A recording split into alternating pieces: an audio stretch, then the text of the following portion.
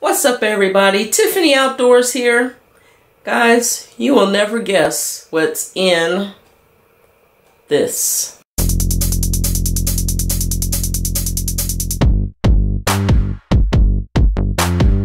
There's the hawk. Before there was a Tiffany Outdoors, there was Tiffany the Farmer. On a U-turn when possible. No, we're not U-turning. Hi. Hi, what are you doing? Hi, Boo. What?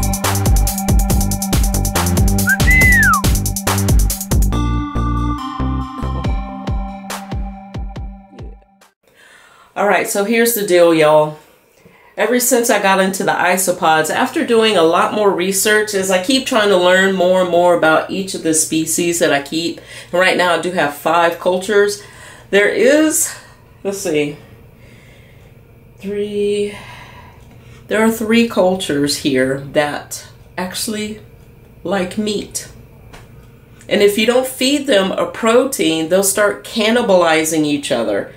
Definitely don't want that. So I went out and got some crickets. So those of you that have been longtime subscribers know that I used to breed crickets a long time ago. I had bins of them in here. I had a huge cricket operation going on here with breeding them and keeping them up for the bearded dragons. But I got rid of all that stuff to make room for my desk and other things. So I'm going to do just a small setup. I'm not going to breed the crickets.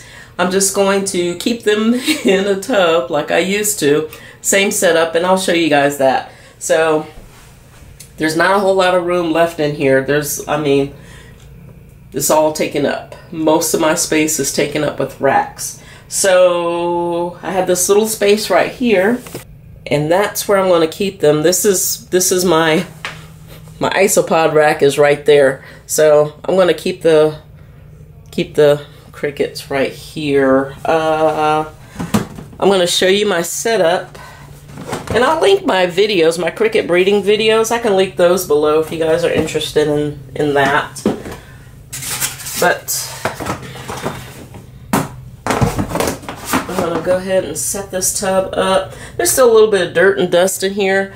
I'm going to wipe down the sides with a paper towel because they feel a little dusty. And I don't want the crickets crawling out of here, so let me do that right quick. I was kind of shocked to learn that there are some species of isopods that prefer or like a protein. I have a high protein need, and I figure keeping crickets is so easy. The only thing is crickets do have a smell, so I will need to be keeping this container pretty clean and change them out pretty often, so that's not going to be a big deal at all. I did it with like 8 tubs. I think I can do it with just this one. So first thing I'm going to put in is an egg crate for them to hide. Boom, there. And I use these terracotta things here. One of them is going to be for water and one for food, and I usually use high calcium, the Fluker's high calcium cricket diet. So I'm going to put some of that here. I'm spilling it. Easy peasy. And also I'm going to put some of that Rapashi's Bug Burger. I'm going to put some of that in there and see how they like that. Also, it'll help gut load them too. I usually take the end of the spoon in my little, somebody called them shot cups. I got these at the Dollar Tree, but I'm going to just take my spoon and throw a little dab in here. For the water, I just got some sponges from the Dollar Tree and cut it up into 4 pieces and put it here, and then wet it down. This is just my water from my, it's dechlorinated water. I just soaked the sponge.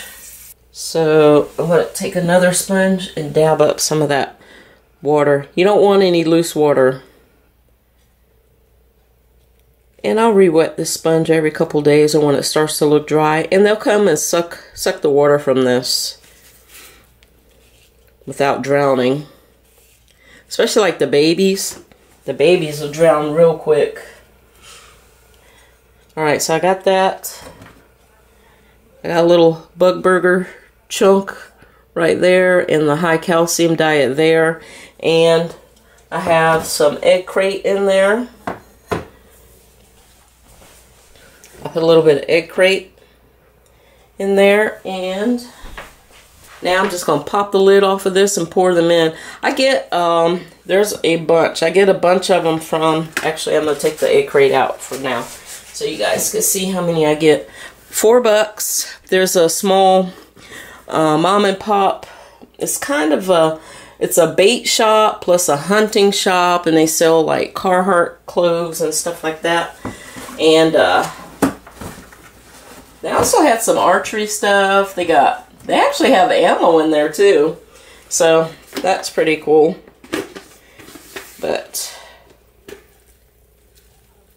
oh my god, this stinks. Alright, I'm just gonna pour these guys in.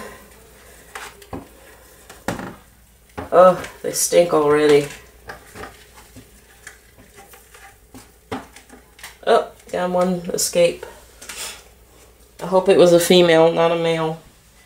Oh boy, I have a lot of dead crickets in there. I kept them in this bucket way too long. I went and got them yesterday, and there's a lot of dead ones in there. Ugh, not good at all. Oh, don't roll. Don't roll. Please don't roll. I don't want to squish any of them.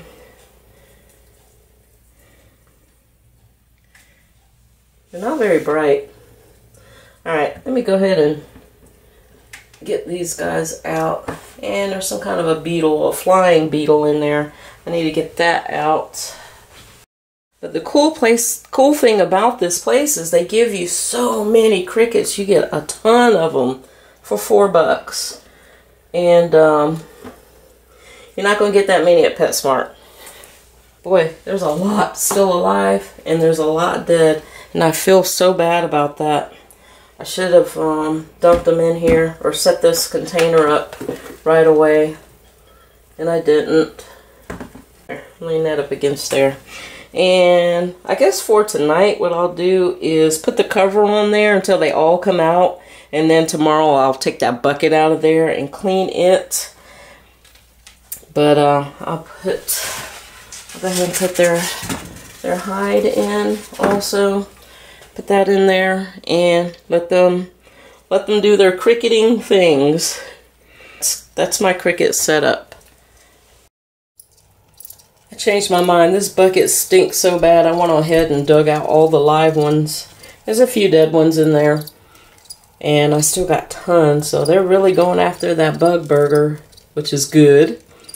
Loving it.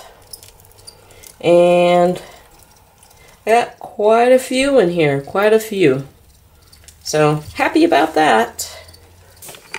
Alright, so for those of you that are interested in cricket breeding and cricket keeping and how I keep this bin clean, I'll go ahead and link both of those videos. I think there's 2. There might be 3. I'll link those videos down below.